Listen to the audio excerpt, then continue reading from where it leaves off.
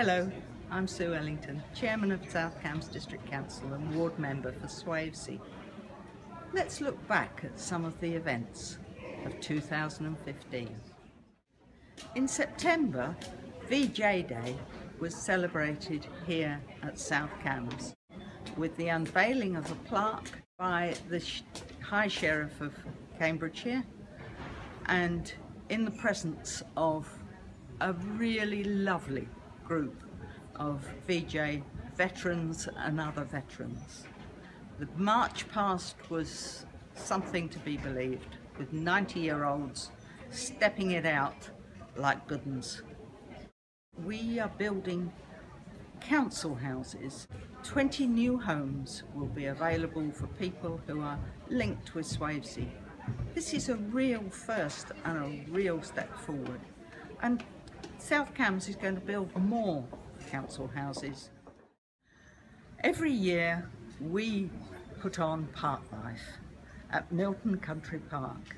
It's a free family fun day and last year was great. Next year it's going to be on the 17th of July, so don't forget to come. Many of you will remember that we do a community awards ceremony where you can nominate people to be celebrated for what they do in your community. The deadline's the 15th of January, so go to scams.gov.uk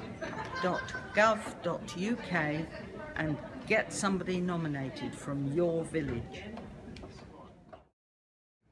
Thank you to everybody who's contributed towards my charity for the year. Dogs for Good. It used to be called Dogs for Disabled, but they've renamed it recently. These dogs really do help people to remain independent in their own homes. And we have managed to raise £1,000 so far to buy a puppy called Hope, who's going to be trained to help a disabled person. We have a target of 5,000 in 2 years and we're well on our way. Happy Christmas to all our residents. South Cambs works for you. Please keep us informed of what you want us to do and where we can help you to live a better quality of life.